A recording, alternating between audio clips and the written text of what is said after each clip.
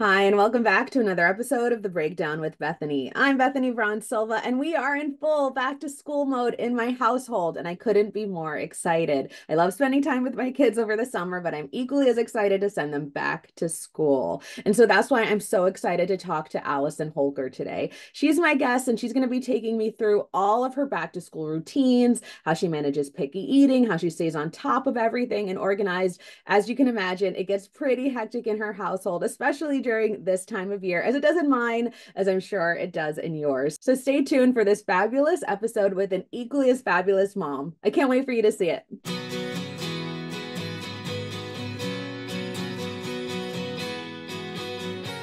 Hi, Allison. I am so excited to talk to you. This partnership with Shipt sounds incredible. I know you have three kids, and we are really coming up on the start of the school year. And I know in my household it is gets crazy. I have two kids, you have three, and all varying ages. So I'm wondering how you're keeping things together and how you're planning to stay organized and get everything you need in your house for this upcoming school year.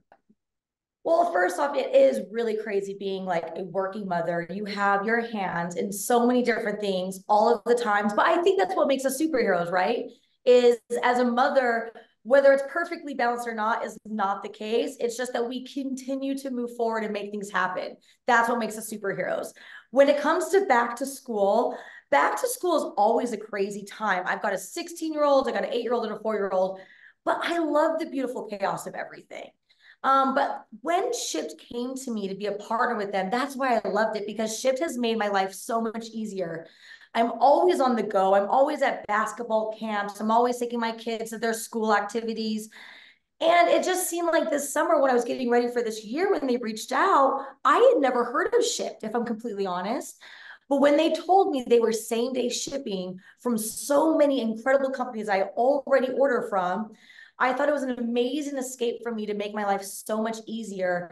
Being able to get them ready for school, get all the school supplies, get the back to school books, get their backpacks and everything they need. It made my life so much easier where I feel like I could exist in my chaos, but make our lives so convenient and easy for ourselves at the same time. I love that. And I did see your Instagram stories about with your shipped haul, and that included not only like backpacks and a lunch pail, but it also included some stuff for yourself. So like give us an idea of what, parents can or what they can order, how they can use Ship to prepare for this upcoming back to school season. Listen, everyone always focus on kids for the back to school, which is so important, right? It's their time. We're supposed to celebrate them and honor them.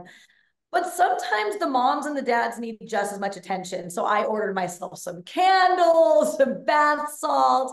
I want to make sure that I'm a good mom for them. So that means I also have to have like my relaxation treats as well. So I got us some fun things, the important things, but also some times and things for us just to have, fun together as a family. So And I I know even got us some games. Of course. And I know a lot of kids, like my kids are dreading going back to school a little bit, but I do help to get them a little bit into the excitement of it by bringing them into the fold of all the stuff we're getting to go back to school. Do your kids feel that as well? I make sure that my kids are very prepped for anything that we're walking into. So we're a couple weeks out from them starting school. So I make sure I sit down with them and talk about the things that are going to be important for them walking into the school year, what things are going to help prepare them, but also kind of what the foundation is going to be between us, between the kid and parent. Um, with what I expect of them to get themselves up in the morning, make sure they're getting themselves dressed, getting their own shoes, making sure they're telling me what the teachers say. I mean, they're all in different age categories, but I find the more that I empower my kids, the better they feel, but the better we all can feel. Because I make them pack their own school lunches. I make them pack their own backpacks getting to school. So I find that those things really help us in our household. And did you always do that? Because I'm sort of wishing I had done that from the start to give my kids a little bit of ownership and autonomy in their back to school moments, or really just like in their lives as it is right now. And I've been a parenting journalist for a decade, and I know that. Like I know that kids want to have control, and it seems like that's something you've really implemented. So was that always sort of the routine in your household? I would love to say that I've always been doing this. I've always been this great, amazing mother that knew everything, but no, it wasn't like that. My oldest, I definitely was a lot more in control of everything and guiding the whole way. And then when you start to have more kids, you see what they can actually obtain and the knowledge that they can actually instill in you. So I think you start to have a little bit more of an appreciation for their own personal growth as you have more children. So it was really my second, and now into Zaya, my third, that I've implemented a lot more into their independence, into their younger ages. But it was because of the example of my first. It was like, did I have to do all that for that long, or could she have done on her own? So I think, yeah, but I think that's pretty common across the board for parents that once you have more children, you start to see that they can engage more and handle a lot more as you have them. Yeah, absolutely. Absolutely. And I mean, three is a lot. I just have two. So, but I can't imagine three, and also vastly different ages. And I'm also really I always embrace back to school time. I'm in New York City. And so we start a little bit later after Labor Day, but I really embrace that time, like you mentioned, to kind of like reinvest in self-care, right? We spend our whole summers figuring out activities for our kids, even if they're in camp, what have you. But September comes around for me and I'm like, all right, I need to get like the mental, the physical, everything kind of back on track. And so what does that look like for you a little bit? Some of the things I like to do to get back on track, which might not be what you're expecting me to say, is I declutter our house. Oh, it feels so amazing to walk into a new school year with a fresh space, fresh eyes, fresh things, fresh new. Everything feels like they can have a new way of starting over. And so I've already done that for our home. So it feels very clean and crisp, where everyone can have a clean mental state for themselves. So I would say cleaning and getting organized. It I makes them see that for their lives and how important it is when they're going to the new school year.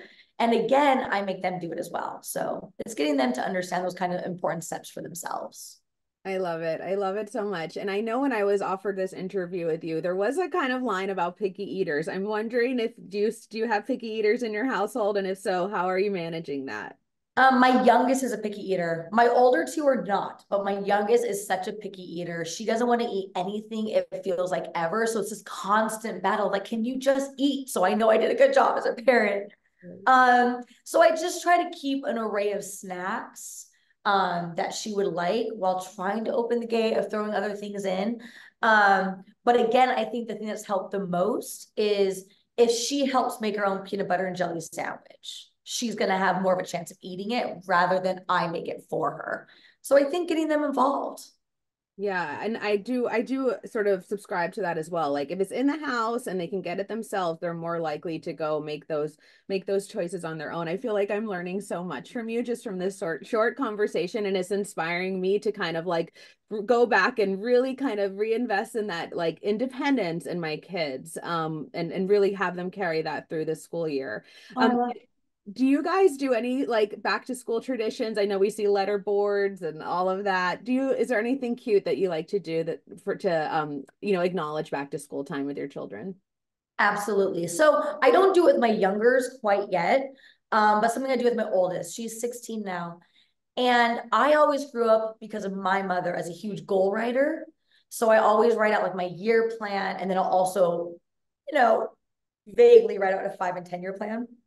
I make my oldest write it out every year.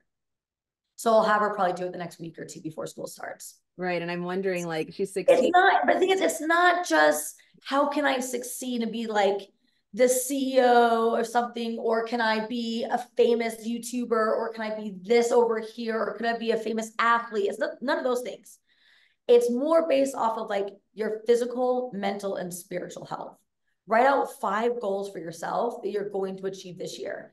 And when it comes to physical health, like I'm going to drink a gallon of water every day. I'm going to make sure I work out 3 times a week. I'm going to make sure I wake up on time at whatever time it is you want to wake up.